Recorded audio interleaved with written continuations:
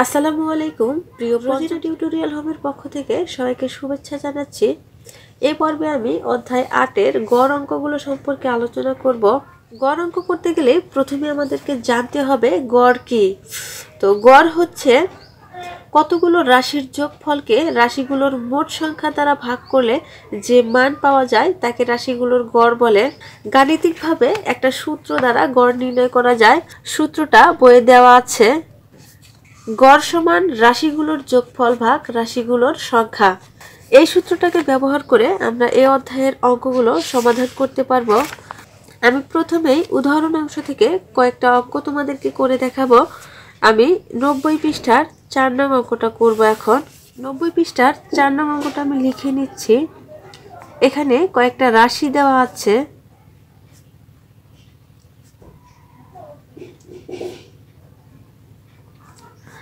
তাহলে এখানে আমরা মোট রাশির সংখ্যা কয়টি তা লিখে নিব।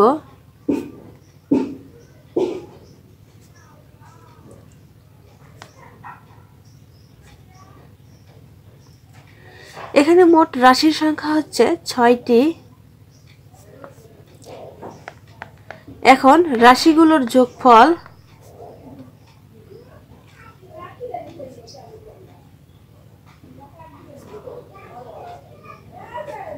এখানে আমরা রাশিগুলোর যোগফল নির্ণয় করব, অর্থাৎ রাশিগুলোকে যোগ করব।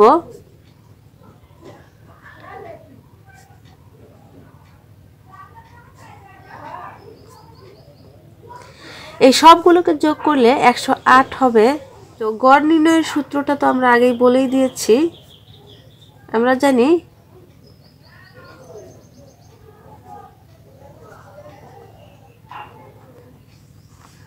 গড় সমান রাশিগুলোর যোগফল ভাগ রাশিগুলোর সংখ্যা।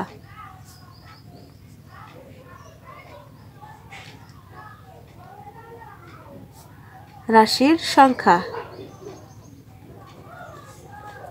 এখন আমরা মানগুলো বসাই দিব। রাশিগুলোর যোগফল আমরা পেয়েছি 108 এবং রাশির সংখ্যা হচ্ছে 6টি। তো আমরা পাশে ভাগটা করে দেখাবো।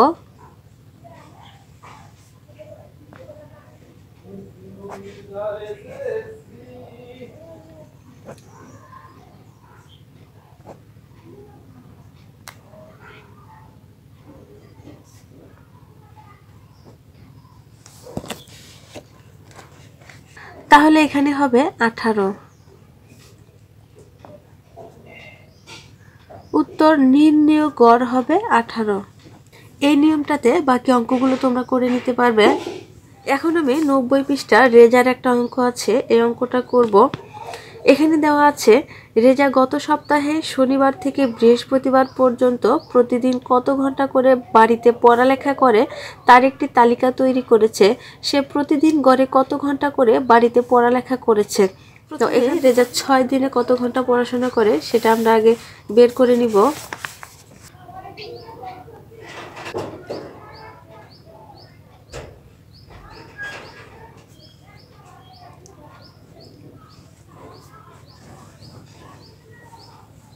রেজা 6 দিনে মোট পড়ালেখা করে।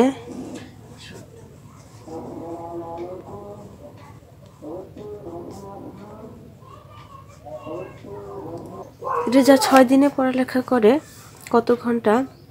শনিবারে 2 ঘন্টা, রবিবারে 1.5 ঘন্টা, সোমবারে 1 ঘন্টা, মঙ্গলবারে 1.5 ঘন্টা, বুধবারে 1 ঘন্টা, বৃহস্পতিবারে 2 ঘন্টা।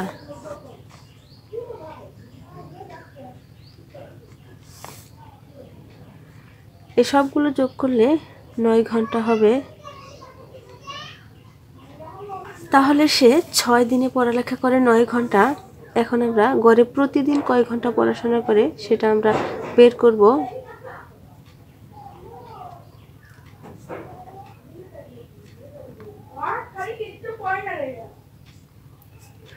প্রতিদিন গড়ে পড়ালেখা করে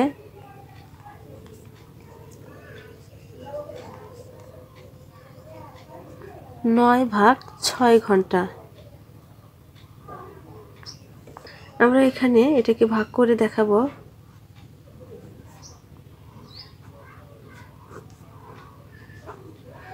6 একে 6 যাবে না, এখানে দশমিক দিয়ে এখানে একটা শূন্য নিব। 5 6 30 হবে। তাহলে আমরা পেয়ে গেলাম 1.5 ঘন্টা।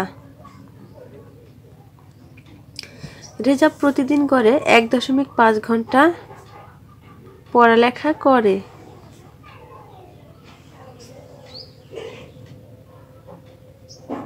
এখন আমি 90 পৃষ্ঠার আরেকটা অঙ্ক করব। একটি বাক্সের 20টি কমলার মধ্যে আমরা 3টির ওজন মেপে পেলাম, যথাক্রমে 335 গ্রাম, 320 গ্রাম এবং 371 গ্রাম। 1 নম্বরে আছে কমলা 3টির গড় ওজন নির্ণয় করে। 2 নম্বরে আছে গড় ওজনের ভিত্তিতে 20টি কমলার মোট ওজন নির্ণয় করি। তাহলে এই অঙ্কটাতে আমরা প্রথমে 3টি কমলার গড় ওজন বের করব। প্রথমে 3টি কমলার মোট ওজন বের করতে হবে।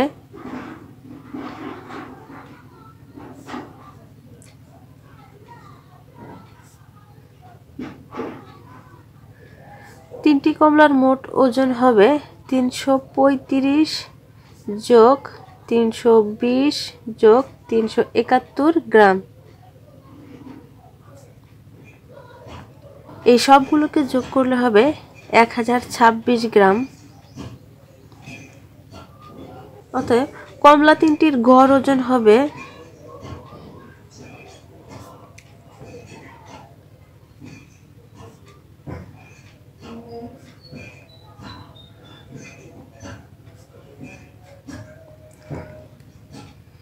1026/3 গ্রাম।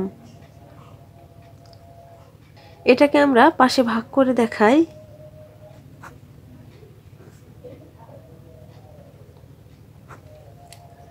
3 তিরিকে 9,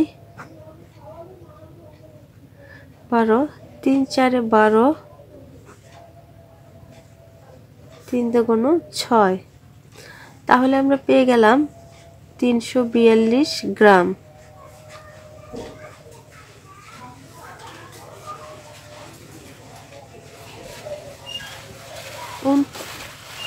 উত্তর 342 গ্রাম। এখন 2 নঙ্গে দেওয়া আছে গড় ওজনের ভিত্তিতে 20টি কমলার মোট ওজন নির্ণয় করি। তাহলে আমরা যেহেতু একটি কমলার ওজন পেয়ে গেছি,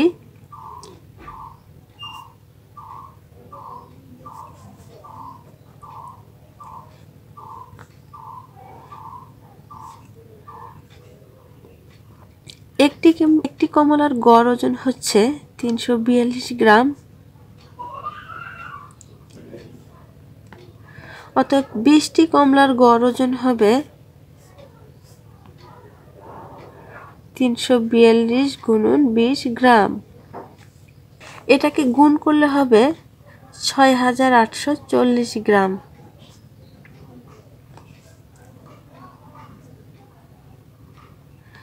উত্তর হবে 6840 গ্রাম।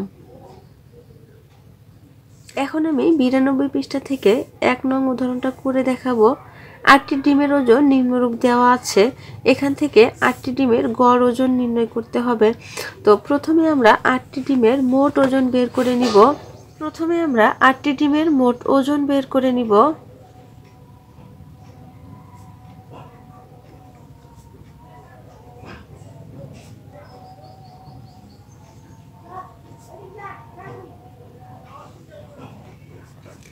8টি ডিমের মোট ওজন সবগুলোকে আমরা যোগ করব। 54, 56, 55, 58, 57, 50, 53, 51। তাহলে এই সবগুলো সংখ্যাকে যোগ করলে আমরা 434 পাবো। তো 434 গ্রাম। 8টি ডিমের মোট ওজন আমরা পেয়ে গেলাম। অতএব গড় ওজন হবে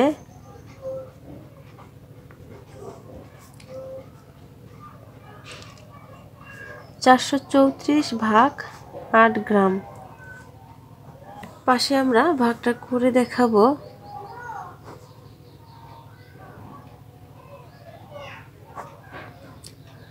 প্রথমে আমরা 5 বার দিব, 5 8 40।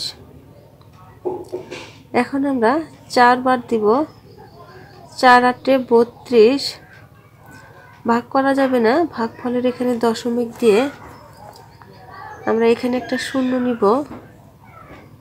8 দোকানে হবে 16, যাচ্ছে না, এখানে দশমিকের জন্য আমরা এখানে একটা শূন্য নিতে পারি। 5 8 40। তাহলে আমরা পেয়ে গেলাম 54.25 গ্রাম।